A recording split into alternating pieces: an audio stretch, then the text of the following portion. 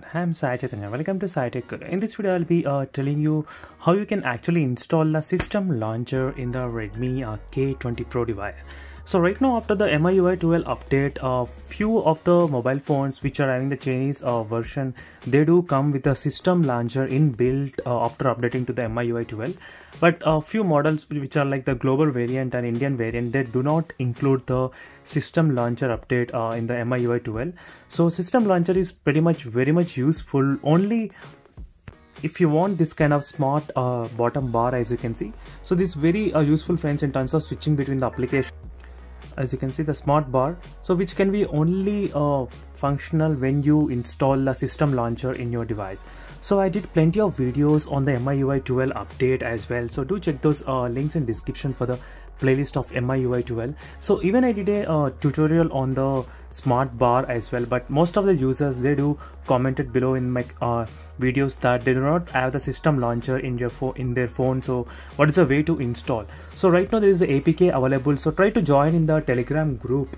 So in my Telegram group, I'll post this APK directly, the system launcher APK. So try to use the same system launcher APK in your device, and definitely you can get this kind of smart bar in your phone.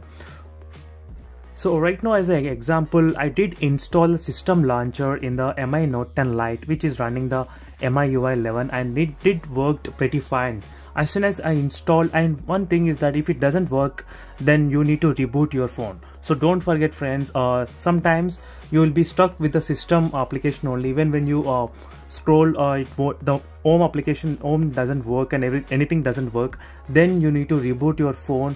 So only then the system launcher will reset and it will work properly. So this is what happened with this phone. So right now I'm running the MIUI 11 only, but still I was able to use this smart bar as soon as I install the system launcher in this device.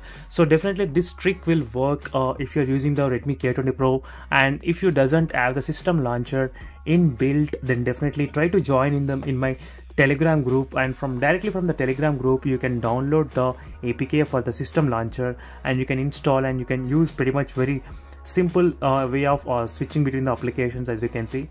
So which is pretty interesting feature which I found after this update, and which is so far the best feature, friends. So trust me, when I use my friends' devices of iPhone, every time I wish the Android could have been added this kind of smart bar where switching between applications should be same like the iPhone. But finally the MIUI got this functionality in the Android devices, allowing you to switch between the applications very faster and very easy. So try to download that system launcher and try to install. Do comment below how you are going with that installation process, or if you have any problems. So I'll try to find other APKs and I'll try to solve the solution. So right now you can see if I switch the any other launcher, the smart bar will disappear. So this is the biggest drawback here, and which makes us to use only the system launcher as a default launcher every time if you want to enable the smart bar. And for more videos, do subscribe to my channel Sai Tech Guru, and don't forget to stay tuned for more important reviews which I'll be doing on the Redmi K20 Pro. So see you in the next video. Until then, bye.